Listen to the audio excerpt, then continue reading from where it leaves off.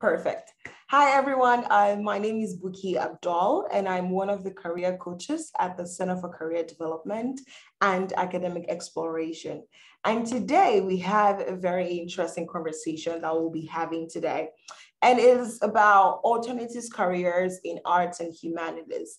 And generally, the idea for the program or for this conversation is because we know that there are several other opportunities that are available to students that you may be aware of or not.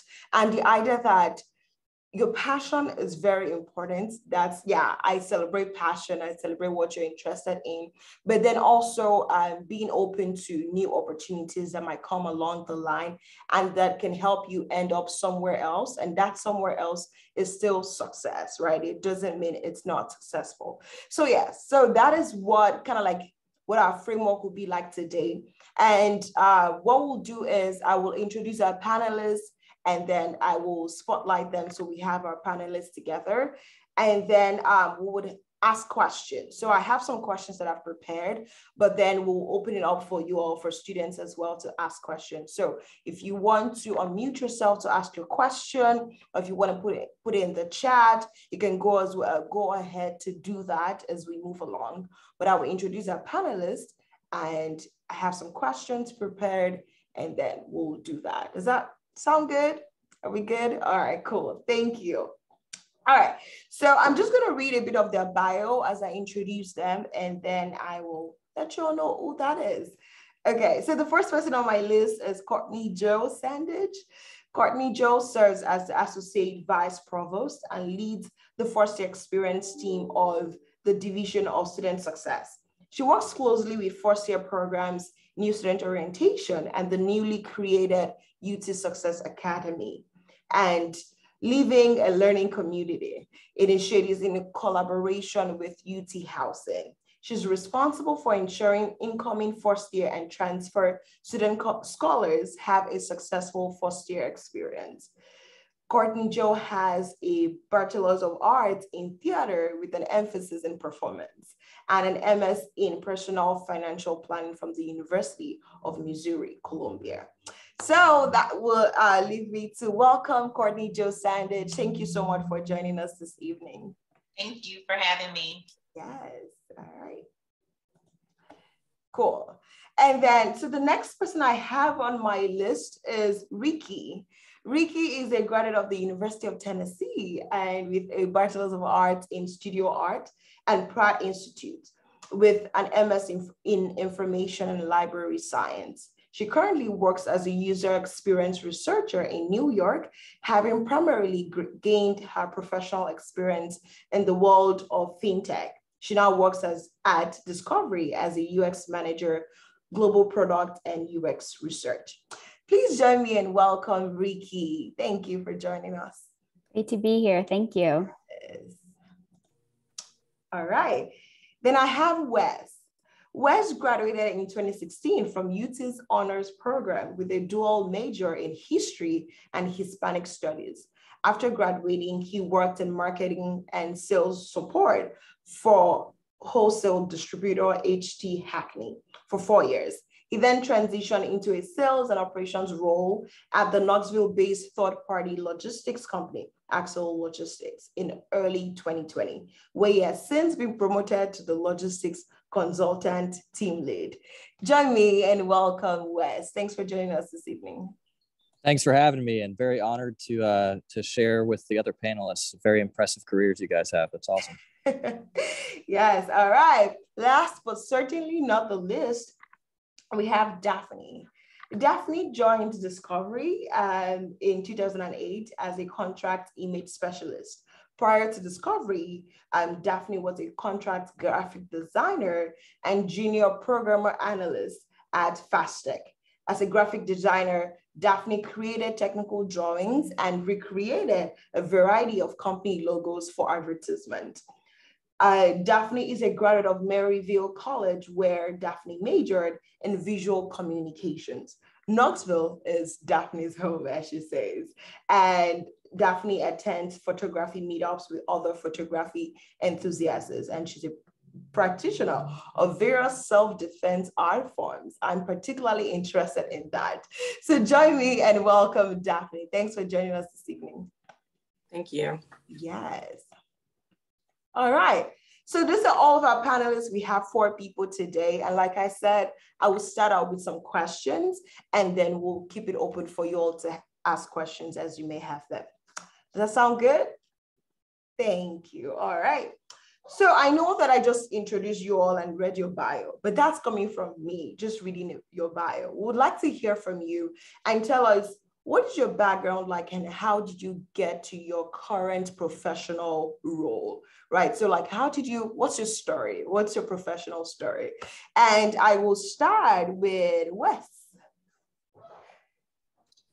Sure. Well, I guess to start with history and Spanish or Hispanic studies major, I've always loved words, how they impose meaning, how they're interpreted, how communication can be done effectively. I studied rhetoric, and particularly when I did my history and Hispanic studies theses.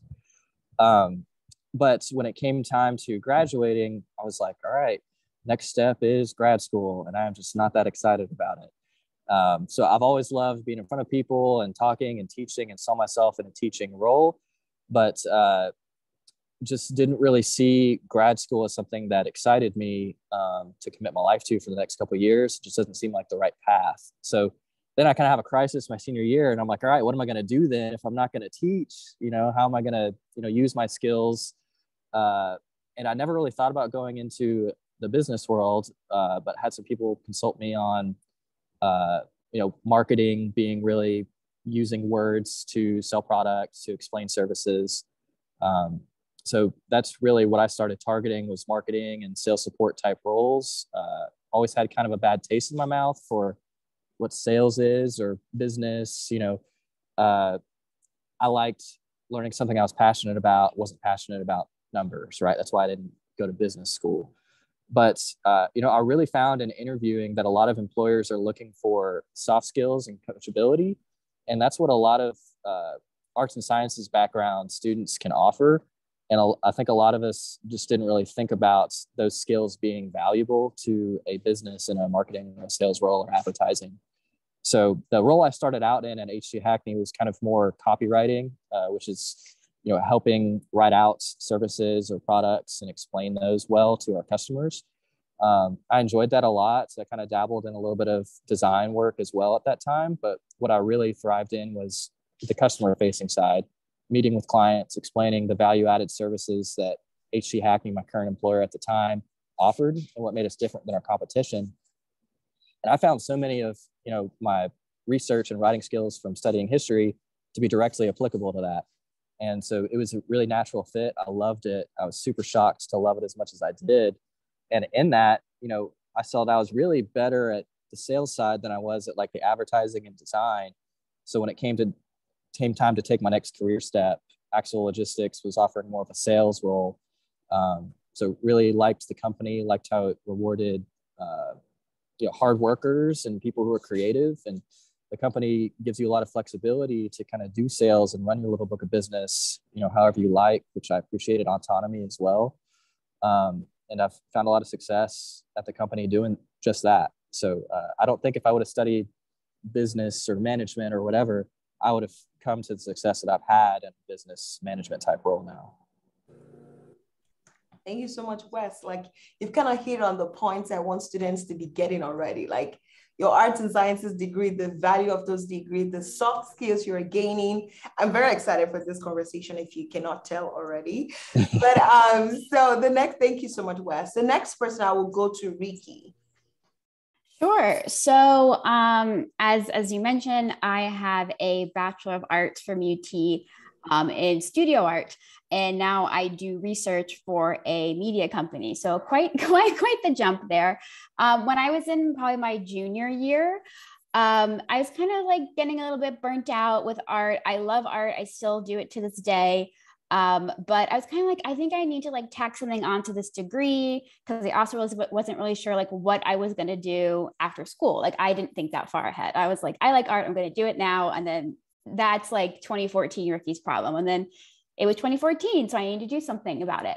UT has a lot of really great minors that you can tack on to your degree. And I was like, okay, I like computers, I like HTML, CSS coding. Like, let's see what I can do to kind of tack that on. It's kind of related to art because you're doing design a little bit. So let's go from there. So my first stop was a computer science minor, and that was a mistake.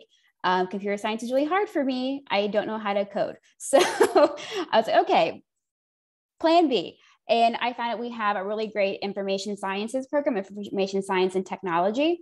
And that minor fit me a bit better. It wasn't HTML and CSS. It was about how to do the proper layout of a website. So it's usable, looks well, all those things when you go to a website, and you're like, wow, this is a great experience. You learn it in that minor. And that's where I found out about what user experience even was as a practice. So user experience research and design. And I call that my light bulb moment, where I kind of thought, oh, this is kind of what I want to pursue. I could see myself doing this for a long time. And, the rest was history. I focused on that. Once I graduated from UT, went to grad school for it. And I've been in New York ever since. One thing I probably want to highlight is that you don't have to go to grad school to do this. You don't have to have a formal degree. One of the great things about UX is that no one has a direct, A to B path. People from all different backgrounds are able to do this practice. If you like to be collaborative, if you like talking to people, if you like flexing that creative muscle and solving complex problems, you can do this job. Right. I like that. Thank you, Ricky. I like that we're getting information about your industry generally and even how you got there. So I'm going to be sending this recording to my UX design students as well. Good. But yeah, thank you. All right. Then we'll go to Daphne. I'm sorry, I had to keep you on mute. My lawn guy is out there mowing at the moment, and it's really noisy. My path is, well, I can't say I love school because I've done a lot of it to get to where I am. Again, I have what is my degree in? It's in visual communications from Marable College. And my emphasis was on graphic design and fine arts. We did a lot of murals and things of that nature. I've also been through a web development program. I worked at a computer training institute, and they decided to put me through their web program. So that's where the web background comes from. And once I got to Discovery, I was dealing with photography, and I decided I wanted to be the best at what it is that I was doing.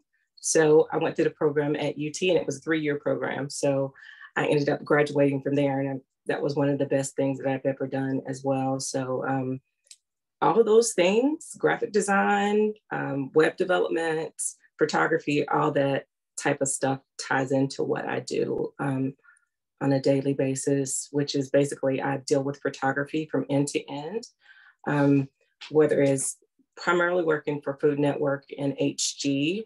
I am under the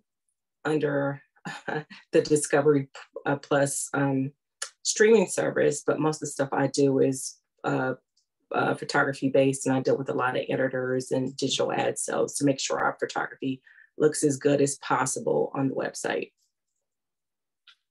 Thank you. Thank you. We're excited to hear more about that. And then I'll go to Courtney Joe. Sure. Thank you so much, Bookie. So my story, theater was what I always wanted to do. I loved acting and performing growing up. And so I did that all through like just being a kid, all middle school was doing it. And then my high school I went to was a performing arts high school where I had to audition to get into my high school. And I majored in theater there. And I mean, it was my dream to become a professional actress. After high school, I did move to New York, and I attended the American Musical and Dramatic Academy, and I was majoring in musical theater. And I unfortunately only did that for 1 semester because I was just like, I don't know if this program, I felt like my high school experience was a little bit better at the time. And I'm like, the program, I wasn't going to receive a degree. And so I had to really think about, okay, do I really want a degree? And also it was really expensive. And I did have a lot of scholarships that got me through that first semester. But after that, I knew I was going to have to borrow a significant amount of loans. And so I was weighing my options. Do I borrow loans and not get a degree? Or if I'm going to borrow, I probably need to get a degree. So I ended up at University of Missouri Columbia. I transferred in. And because of my experience at New York, I got 30 credit hours in one semester. That school was is a conservatory. I mean, you were in class from 7:30 a.m. to 11 p.m. at night. And so the blessing was I only did a semester, but I was able to start as a sophomore at Mizzou. So it took me 3.5 years to get my bachelor's degree. Once I got to Mizzou, I continued to major in theater. And, but how I got into higher ed was that I needed to work in order to continue to supplement my college experience. I had to work to pay bills and things. And so I chose the financial aid office because I was just interested in like finances, I guess. But also they had an 8 to 5 schedule. And that allowed me to be able to still do theater in the evenings and the weekends. So that was the type of job I needed. And because of my schedule, I was able to work like 25 hours in the financial aid office. And so because of that, I'm working as a student worker in the financial aid office. I'm working like 25 hours. They're like, you were really good at this, the stuff that I was doing. And I was like, okay, but I'm going to be an actress. So, I'm just doing this, to pay my bills, and I'm going to be on Broadway. That's what I was always saying. I did get to do off-Broadway with Mizzou. Mizzou had a program called Mizzou on Broadway, and it was a complete, the production was all students. The students wrote the production, directed the production, and we were able to take that show to New York and perform on 2 stages there. So it was a great experience. But after graduating, I applied for all these different MFA programs. I auditioned everywhere for a master's program in theater, and none of the doors were opening. And I couldn't understand, y'all, because I'm like, I'm good. I'm really good. But none of the doors were opening. And I'm from Kansas City, Missouri. I did not want to go back home. So I'm like, what am I going to do? And so here's the financial aid office. They like, listen, we like you. So if you want to stay here, we would really like that. And I'm like, well, I don't have any other option right now, and I still need to pay my bills. So end up taking a full-time position in the financial aid office. And y'all, it has now been 19 years that I have been in higher ed. So I cannot believe that, but it's been good. And my theater experience has been wonderful for me, even in higher ed. There's a lot of public speaking that I have to do in my job. And as a trained actress, I'm ready for it all the time. And also, I love the creative part of my brain to be able to, I'm always trying to figure out, how do I infuse theater into what I'm doing right now? And so right now I'm working on a project, I'm very connected with the theater department here at UT, working on a collaborative project with them right now for civil discourse for first year students. So we're going to use actors to do some stuff with first year students. So theater is still very alive and a part of my life. It's just different. But I'm really grateful for my journey. So that's a little bit. Hope I didn't take too much time, Bookie. That's fine. Totally. Thanks for sharing. I like I love being an actress as well. So I connect to that. We should connect later. Anyway. Yes, ma'am. I got you. Yes. So I think your last statement is just going to lead us to the next question I have. And at this point, for people that are listening, start thinking of your questions, because we'll soon open that up for you all. So what would you say is the value of your degree, like your arts and sciences degree? Because I know you alluded to the fact that you are still using theater even now. And I think that's one thing a lot of students don't think about. They're like, okay, if it's not studio art. If I'm not acting, I cannot do anything else. But how can I still use the skill, or what is the value of acting, not acting, of your degree? Now I'm not going to stop saying acting. I apologize, you all. But what is the value of your degree, and how do you see that playing out even in your current role? So I'll let Courtney just start, since you kind of like started with that, and then anyone that wants to jump in, feel free to jump in with that.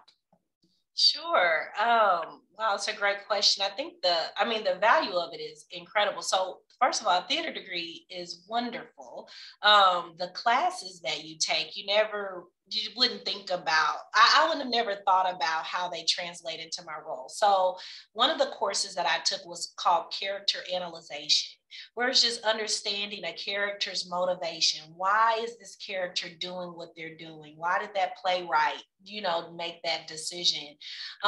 What I love about what I learned from that class is that it helped me. I've been in leadership for about 10 years now, out of my 19-year career, and I've managed a lot of people. And I feel like that character analyzation class really prepared me to be insightful. Sometimes when you're managing people, they don't always tell you everything that's going on, but you can gain just some insight, just based what's motivating them. It also allows me to be empathetic and really understand. I know that there's always something that's connected to something right, when it comes to us as sweet human beings. And so I feel like it has really helped me as a leader in management. I've also had to do some really big projects when it comes to transformational change and getting people to change when they don't want to change. And I feel like my theater degree and just some of the things that I learned has really helped me to navigate some of those difficult things. And I don't know, but overall, I feel like theater just makes me more soft-hearted, just more open. And I think that's what I love the most about theater. And so I think that was answering your question, Buki. But yeah, those are just some ways that it's been translated. Yeah, thank you. Anyone can jump in and answer. I can jump in because I kind of I have an arts degree, like a arts degree as well.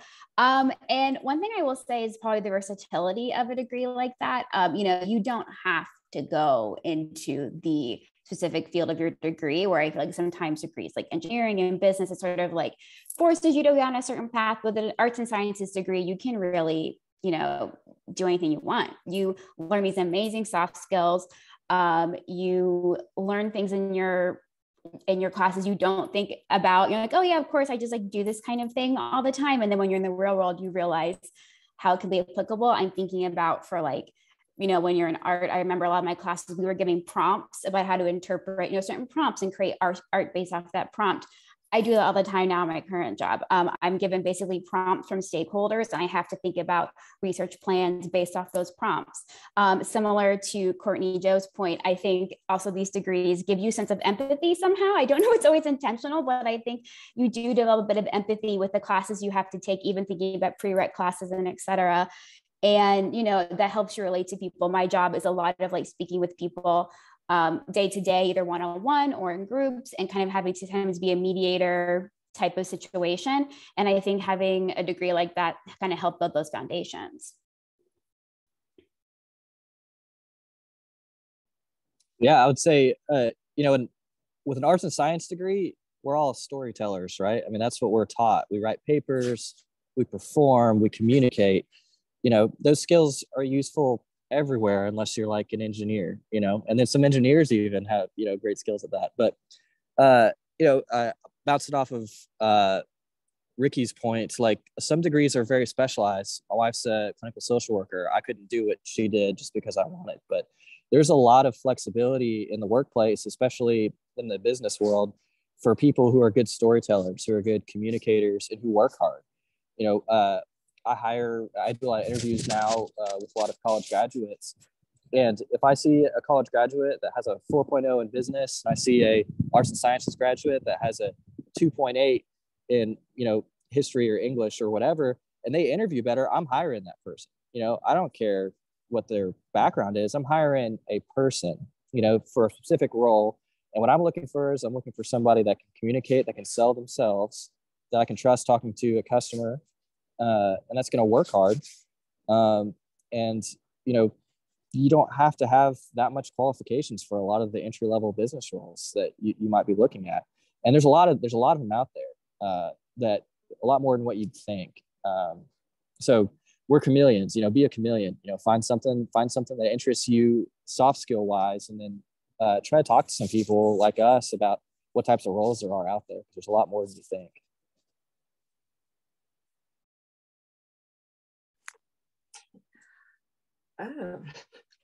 I kind of forgot what the question was. I'm listening to you guys talk. That's all right. Yeah, I was just saying, what's the value of your arts and sciences degree? Like what you studied, what's the value of that major? Where do you see that translating to right now? Well, I think it coincides with what I do quite well in terms of the graphic design portion. I still use the rule of thirds whenever I'm editing photos, which when I first started out, my immediate supervisor just couldn't believe it. I mean, because nobody else was doing that, but that's what I did with graphic design. So that's how I would crop my photos or edit my photos, and using color theory in terms of editing, because I do a lot of color correction. If a photo or a still image comes across my desk and the color is not off, or in the studio there's like a red tint or whatever, I have to be able to get that red tint out there so that it looks good on the website. So a lot of the things that I use in graphic design and in art, because I'm such an aesthetic person, I like to see everything look aesthetically pleasing. That has translated into what I do every day. And everything I do is not really art related. A lot of it's technical. I mean, because I do a lot of work in the dam, but the art part of it definitely ties into what I do. Thank you. So at this point, I still have more questions that I just prepared just in case, but I'll open up to you all that are listening right now. What questions do you have for our panelists? If you want to unmute yourself, or if you want to put it in the chat, whatever works for you. All right, so I see Ben already has hand up. Go ahead. Yes, can you hear me? Yep. So my question is very specific to a career idea that I have. So I'm a sociology major, which is like a lot more science, actual science based than a lot of other arts and science degrees. But I am also a singer, and I'm doing a minor in history. But what I specifically want to apply that to is something like National Public Radio.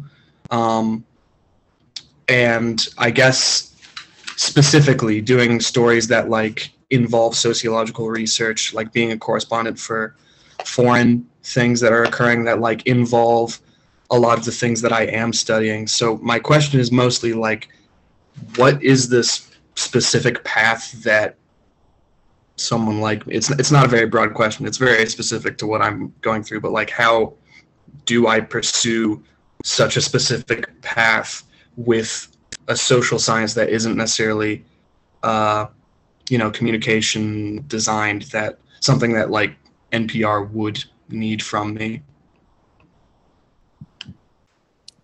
Doesn't WUOT operates out of UT's campus? I'm pretty sure it might be good to reach out to some of them, and I bet they'd let you shadow or meet some people and kind of pick their brains. They'd probably be the best people to talk to about that.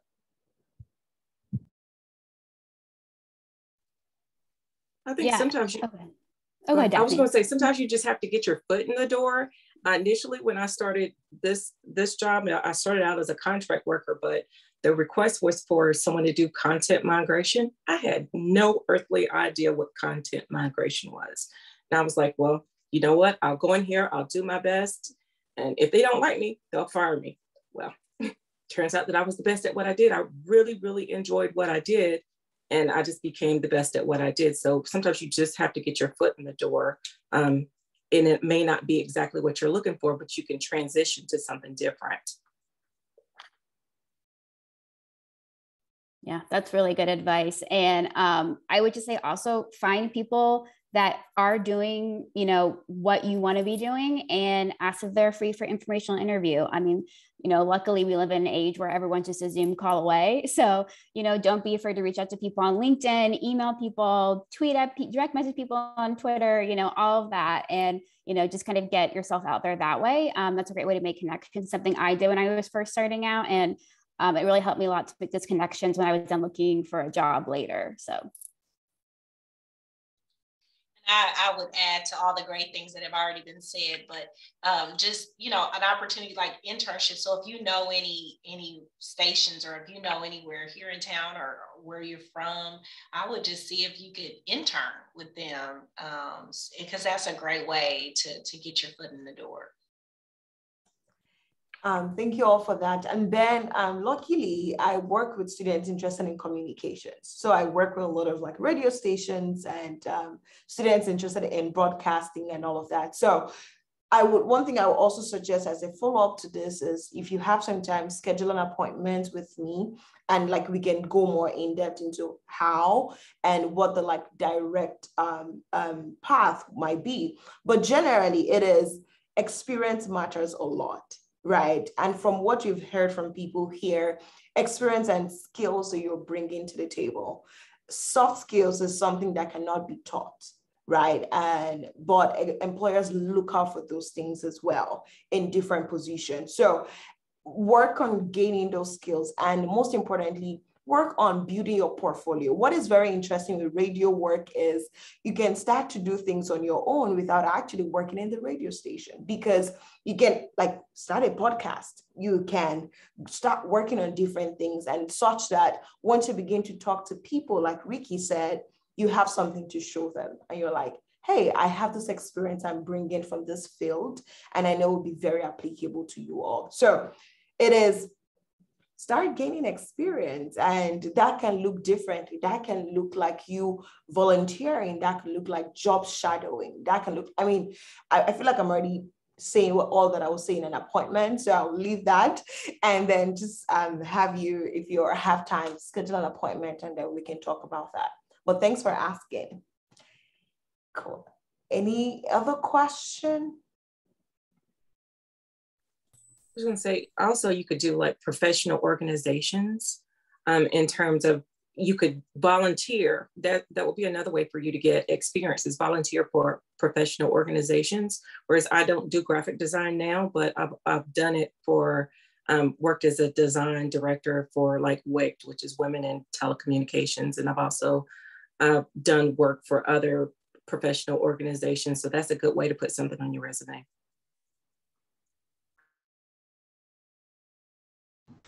Thank you guys so much. Hello, everybody. I have a question, but then I was going to drop a...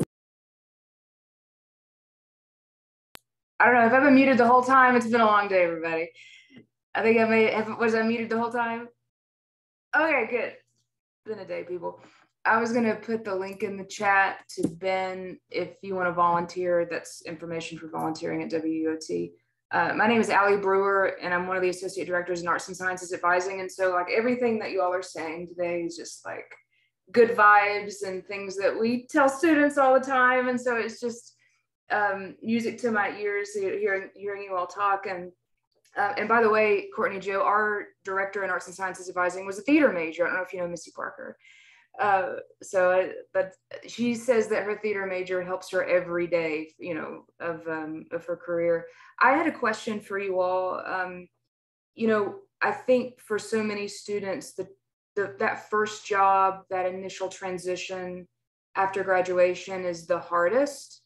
And then, you know, as students get more experience, they just sort of gain momentum and then they do really well. But initially it's really hard. So, you know, would you all give any specific advice, or was there anything that you did during your undergraduate years or just after that you felt was really supportive of your transition, and any words of wisdom you would impart to students about that transition?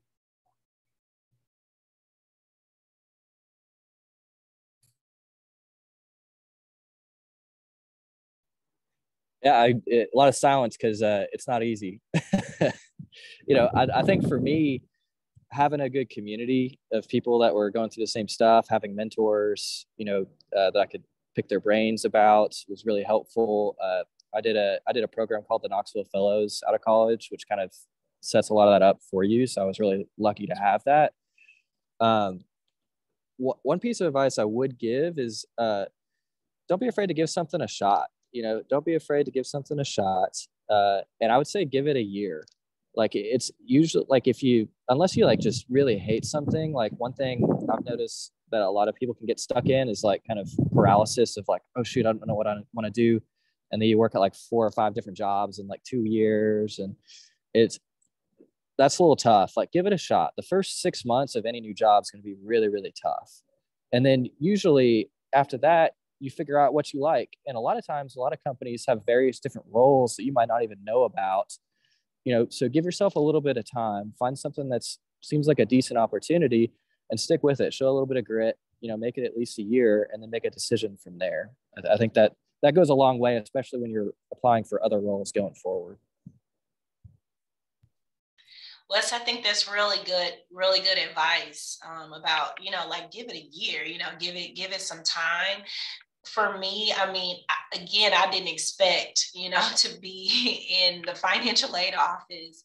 And even though I worked there as a student worker, and so I was familiar with the team and familiar with the environment, those first couple years after graduating was still really hard. Because there were times, I'm gonna be honest, I was so bored. I'm like, I am bored. Like I'm bored, but back then, and like I'm dating myself, but back then, you didn't just jump around, you needed to kind of keep your day job back then. Because it was also like I graduated in 2006. And so the financial crisis happened in 2008. And so that was 2 years after, and it was like, I need to keep this job. But what I will say is because I hung in there, I think after 2 years, I did start applying to other places and things didn't work out, but I hung in there. And then other opportunities, as Wes was saying, like some companies can have other opportunities for you that you can go to. And I hung in there. Next thing you know, I'm like, I didn't expect this, but like leading a whole wing of the office, hanging in there. And then that prepared me I ended up going to the University of Nebraska, Lincoln, and was leading a area there. And then I ended up developing an entire brand new office at Nebraska. So it's like, and then I got here to Tennessee and now Associate Vice Provost of Student Success. Like I never expected this, never imagined this for myself, but hung in there, like sometimes you may be a little bored or different things like that. But one of the things I would say I learned and I would tell myself through, respect the process. There's things that, skills that you need to learn and gain. And jumping around all the time. I don't know. I never did that, but I can't imagine that being easy either. So hanging in there, I would definitely recommend that. Yeah, those are both very good points, Wes and Courtney Joe. And mine might be a little contradictory, so bear with me here. But yes, give things a shot. Give it the college try, as they say. But if something is not working for you, don't be afraid to try something different. Don't worry that, oh no, I'm already doing something different in my major. I'm already doing something like this whole different thing than I spent the last 4 years focusing on. If it's not working for you, if you're not vibing, if you're not having fun, you can find something else. If you've already proven you're not afraid to try something new, that you're willing to get your hands in there and, do something different. So don't be afraid to pivot at any point in your career. If you are like, okay, I've been doing this for 5 years, now I want to move to something else, find a way to do that. We're in an awesome time where every piece of information you ever want at your fingertips of how to figure something out and try something, take advantage of that. So don't feel like you have to stay somewhere because I've already, made this huge shift. I want to take another huge shift. Make the huge shift. Obviously, don't quit your job if you can't, but, figure out ways to, move away from situations that aren't serving you, and don't be afraid to do that. Yes, I agree with her as well. And I think corporate culture is a big a big part of that as well. If you're getting a situation where a corporate culture is toxic, yeah, don't be afraid to hop around. Where we work is great. They're very supportive. We have a wonderful corporate culture. So, and we have our principles that we go by within our company. And I've been to places where I just hated to go into work every day. And I forced myself to go there. If you're not happy, it's going to show in your work. So yeah, don't be afraid to move around if that job does not fit you. Yeah, that's a great point. It might not be the job, but it might be the culture. It might be your manager. You know, I've heard the saying, people leave managers, not jobs. So don't think it's you either. You're like, maybe I'll try this same job at a different place and see if it was just, you know, this environment was not for me. So, you know, don't be afraid to like stand up for yourself in that way.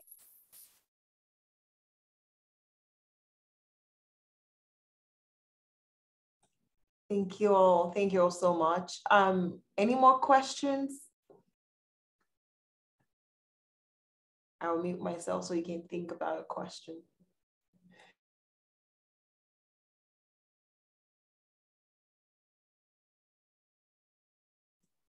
I have a question that I would just ask, and that is, there were definitely challenges that you all faced, and you've kind of like alluded to that in different ways, but I would like to know, what were those particular challenges in terms of, so I mean, it could be anything. It could just be that, oh, I know especially for a lot of students that are graduating right now, they're like, my friends are doing this. I go on LinkedIn and people are posting this and people have a job already.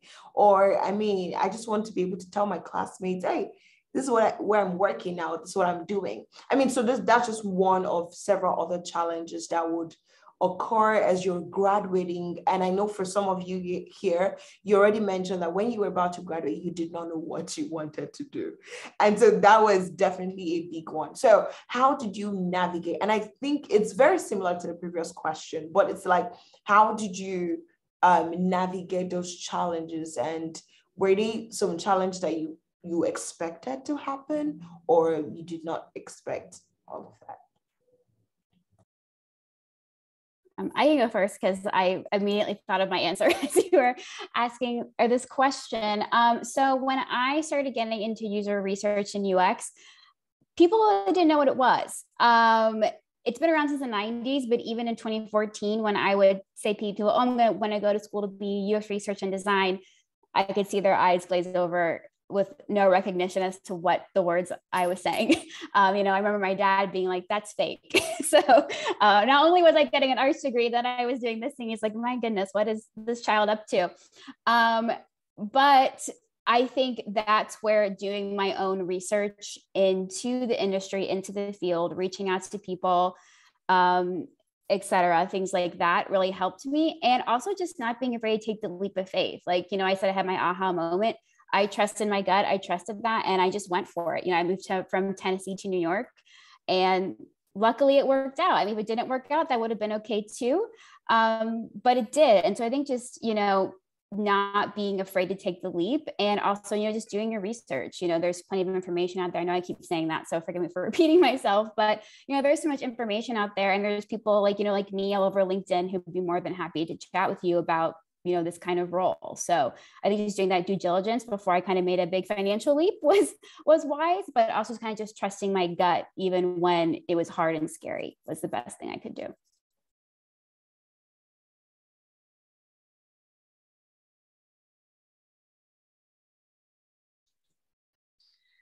I'll go.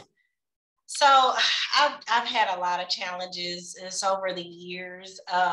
Again, just being in the same career field for a while. But like I think most of my challenges came once I got into a leadership role. And my first leadership position, I had 14 direct reports. And that was a lot. And I had never supervised anyone. And I had tried. I was like, can I just at least supervise student work? You know, can I do the student employees first, you know, and never got an opportunity to even do that. So my first time I'm supervising 14 full-time employees. I think about maybe 4 or 5 of them were probably 20 years my senior. So they was looking at me with the side eye, like, because I was very young and I'm their boss. So with that, one of the things that was so wonderful for me was I was able to take this leadership program, get into this leadership academy. It was a year-long leadership academy, my first year in the job. And I absolutely do not know what I would have done without that leadership program. And so just like training and professional development, that leadership program, it helped me tremendously. I'm looking over at my bookshelf and I still have my books and the things that I got from that leadership class back then. And that was a little bit ago, but I still got those books, and that really helped me. And I'll be vulnerable for a moment as well. Some of you may be familiar with EAP, am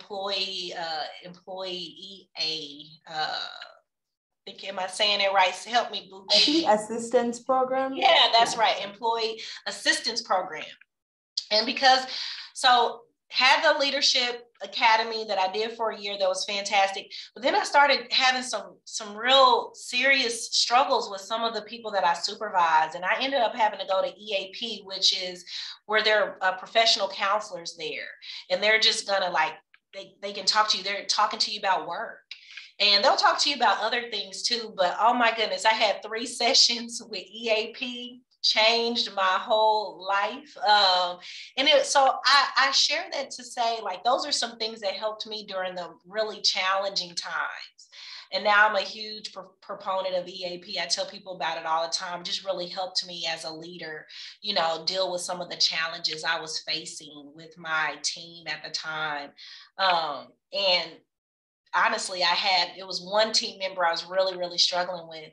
And the counselor I was working with EAP said, listen, I'm going to have my colleague help that employee that you're working with, because as a supervisor, I had the right to, I could require an employee to go to EAP depending on certain things. And as a result, so they were tag teaming us, and that employee had no idea, but that experience helped the both of us. My last 8 months at Mizzou with that employee was the best that I'd ever had with that employee. So I share that to say, don't be afraid to utilize resources. So all professional development opportunities, trainings, leadership courses, anything you can take those things. But then again, if you need some help, when it comes to dealing with the matters of the heart, EAP. Also, I have had in my career an executive coach. So I've had 2 executive coaches in my career where they're just helping me along the way. And so those are how I've handled the challenges over the years. Yeah, I'll jump off of that. I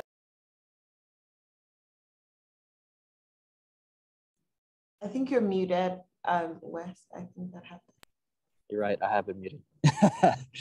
Jumping off what Courtney just said, ongoing education and skill development is huge. And, a lot of times in starting a new role, you're not going to love it, but you're going to see some people that have roles that you like, learn it, do some research. There were some people at my first job that were doing roles that were different than mine that I liked.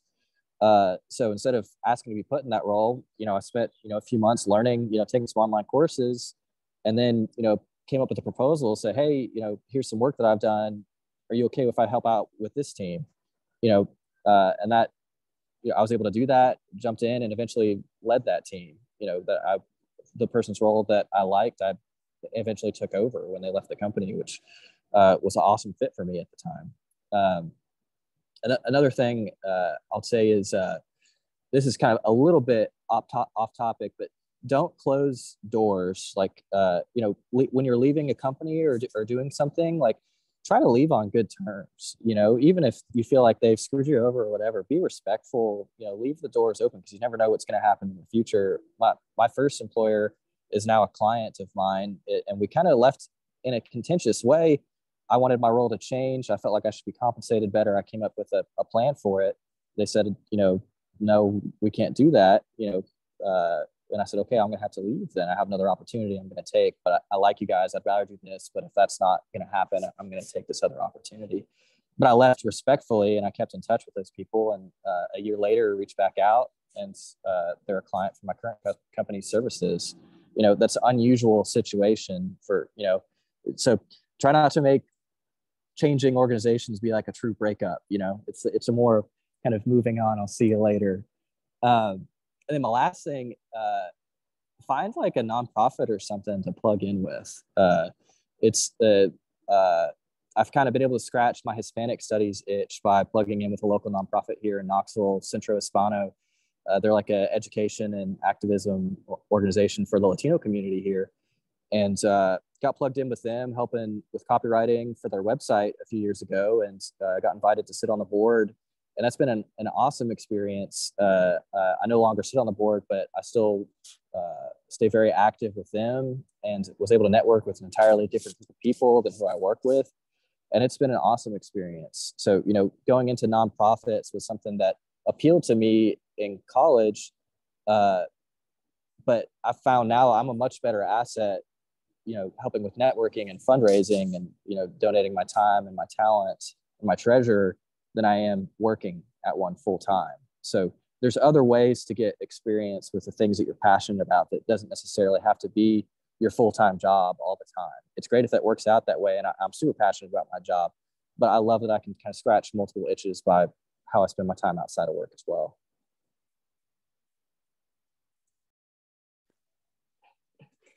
So I'm gonna say one of my biggest challenges I'm still dealing with now, and you probably can tell here, mine is speaking up and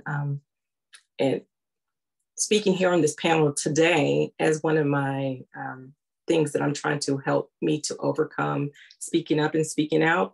I've done things like, and I think it has kind of helped me back in my career because I'm so apprehensive about speaking up, but I have done things in my career to help propel me in terms of speaking up. I've done like Speakeasy. I've taken courses at Speakeasy, joined Toastmasters. I did a storytelling session that we had here at Discovery. We even had a personal breakthrough leadership program that I went through where they gave us an executive coach and we had to do a personality assessment. And apparently my personality is one in which I don't really feel comfortable in speaking up. So I'm always trying to force myself to speak up. But that has probably been my biggest challenge, but I've been working at it for a long, long time, but I just don't know how successful I am at. Maybe I should have been like Courtney Joe and took some acting classes. Maybe that would have helped me, but that would be one thing. Learn to speak up. I mean, it's very, very important to learn to speak up. I mean, in all aspects of business. If you don't feel like you're being paid equitably, you need to learn how to speak up. If you're in meetings and something is you don't agree with it, then you need to learn how to speak up. And these are things that I'm still learning to do as old as I am. I just don't feel comfortable, but I force myself to do it a lot. But you'll get a lot further if you do learn to speak up, I think. Thank you so much, Daphne. Thanks for sharing that with us. And thank you all the panelists. And thank you, Daphne, for speaking up today and joining us today. Because I mean, I know when I reached out, I was like, I wasn't sure if people would respond, but you did. And you're here today. And students are learning a lot from all that you all are saying. And I'm so grateful for you all. I mean, I have tons more questions, but I'll be mindful of time as well. But one more question I have, if there are no other questions from the audience, but I'll just ask this question. It's one that students shy away from, and every opportunity I get to ask professionals that question, I go for it. And it's about networking. What is there a value to networking? Should students network? I mean, are career professionals just being overboard by saying network every day and things like that? So what is your take, and how would you advise students, especially with switching between career paths, right? Switching industries. I feel like networking would be a very good help in that particular route. So what is your take on that? And then we'll be out of here in no time. Thank you. Networking is so painful. I don't like it. I feel like it is oh gosh, like it is good advice. Networking is good advice, but I'm definitely someone who does better one-on-one. So I don't know. And I'm a lot less shy to like reach out to someone like, I don't know, like UX Twitter is pretty active. So like reach out to someone on Twitter, even when I was like younger, when I was like first starting out and kind of saying, hey, like love your stuff. I'm just getting to the industry. Would you be free to talk? And 9 out of 10, they would say yes. And that was a much better way to make connections for me, is those one-on-one interactions, as opposed to going to a meetup, having my like little cup of wine and like trying to like awkwardly interact with people. I don't know. Some people are incredible at it and more power to them. I would love to know their secret, but I'm horrible at it. And so that's what I do instead, to be transparent. And I think we've kind of mentioned this with other people's responses as well, is that, there's other people at your company that may be doing things, or where you're working now, that do what you may want to do. Reach out to them. It's that nice familiarity. You're at the same company. You can kind of reach out to them that way, as opposed to having to go outside and talk to strangers.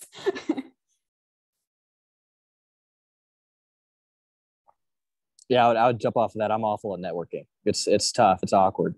But you just got to find groups that you enjoy being around and kind of plug in and find people that are cooler than you that'll invite you to stuff. And that's usually the best way for it to work. That's how it's worked for me. So just tag along and eventually you'll get introduced to people. You don't have to be the social butterfly, but put yourself out there a little bit. It's good. I need to do it more, honestly. So.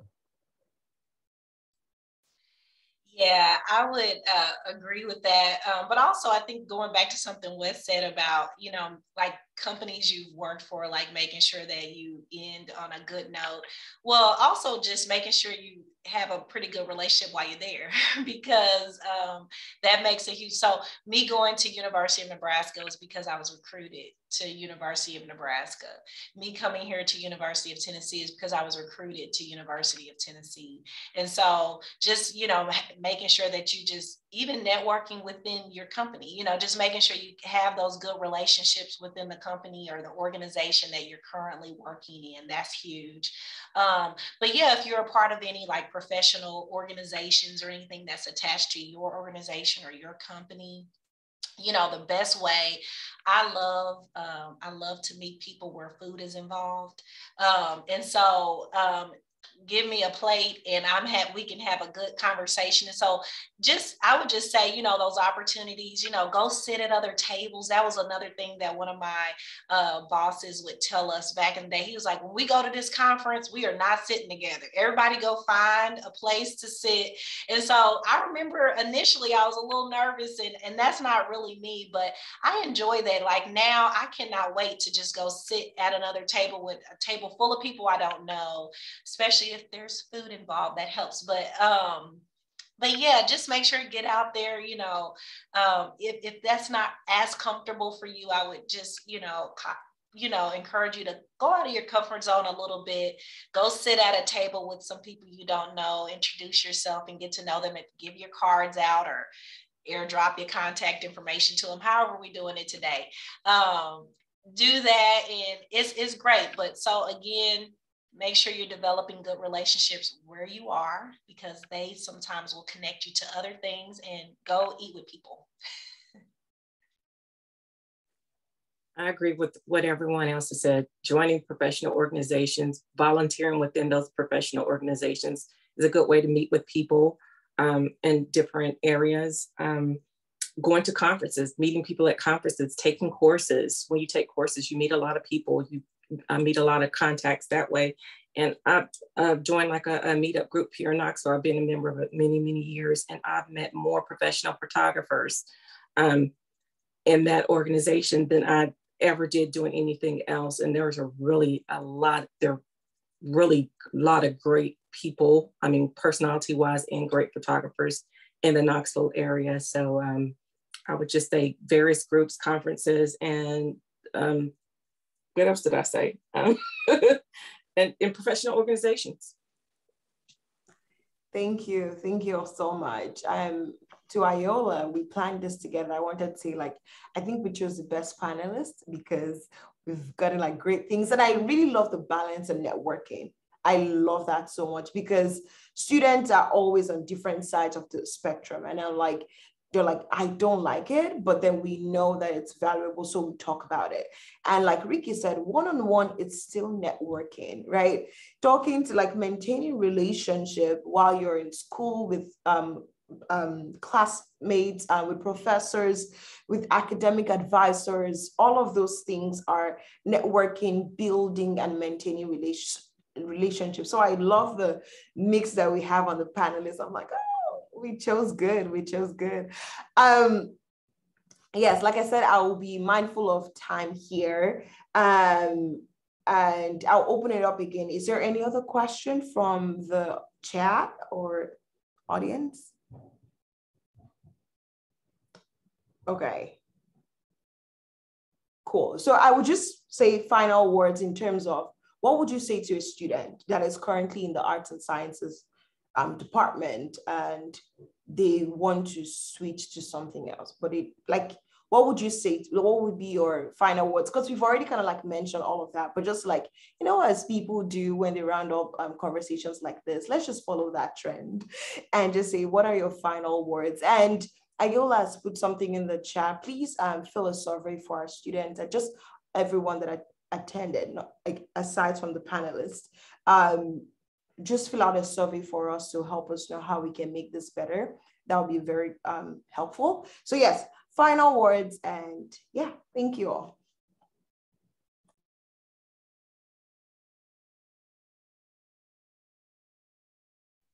Nothing's ever too late. You control your destiny. So find out what you're passionate about, find some careers that seem like they have some of those skills or interests, and go for it. You know, you guys are ready to do it. You know, you're never stuck wherever you're at. Yeah, I would agree with that 100%. That pretty much hits the nail on the head. Just, you know, it's never too late, and it's okay to be scared, but you should do it anyway.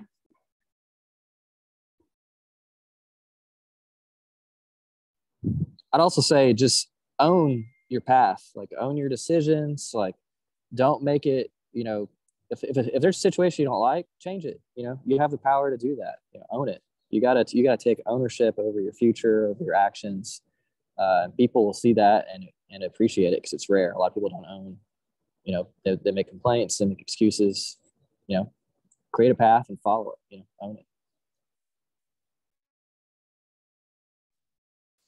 And I would add to that, add to all what has been said by Ricky and Wes, just being open, you know, definitely being open to trying new things. And, you know, just, I think that would probably be my main advice. Again, as you all know, I didn't expect to be here, but it's good. It's been working out for me, and I've still been connected to theater all of these years still. So definitely be open. And I'll say, yes, be open. Also, follow your passion. Do what you want to do and don't try and follow someone else's path. I was told an art degree would not get you any money. You would be poor. You would be broke. I knew two people that graduated with art degrees prior to me, and both of them were on welfare. I was like, I don't want to do that. And I changed my major to like business administration. And it was the most boring thing that I couldn't stand it. And so I was like, you know what, I'm just going to have to do what I do. I'm an artist. I'm passionate about art, and it has been the best decision that I ever made, because that's what I'm good at. I'm not a business person. I'm a creative person. And it served me well. Yeah. Thank you all so much. Those words, I'm like, oh, these are really good. Really, really great advice. And I mean, I think I'm just reflecting on my journey, even as a career coach. Started out as a communications major, wanted to work in the radio station, and now I'm a career coach. But I still get to combine both of the things that I love. I get to make my colleagues do TikTok because I love it. You know, I mean, just creating that niche for yourself, even where you find yourself, right? So it's just really things that have been mentioned here today, and I'm very excited that students get to hear this. And like I said, this is going on our YouTube channel so that a lot more students can have access to this, because this is good information. So I really want to say thank you all so much for joining us this evening. Very, very thankful for all of the experiences that have been shared and being vulnerable, even right here. We appreciate, I mean, and that's the goal of this conversation, for students to see real people that have done this, and so they can see the possibilities. And because career coaches can just talk about it and just like, these people don't know what they're saying. But if I bring people and show you that I know what I'm saying, right? It is real. It makes all of the difference. And I truly appreciate that. And Ricky, I'll be reaching out to you again because I work with UX design students as well. But thank you all so much. Thank you all so much. And if it's okay with you, it's okay with you for students to be able to reach out to you, if you don't mind, like just leaving your contact information, like your best way, in the chat, and I will save the chat and just share with any student that asks about that, if you're fine with students reaching out to you. But aside that, thank you all so much for chatting with us this evening. I would wait for the things.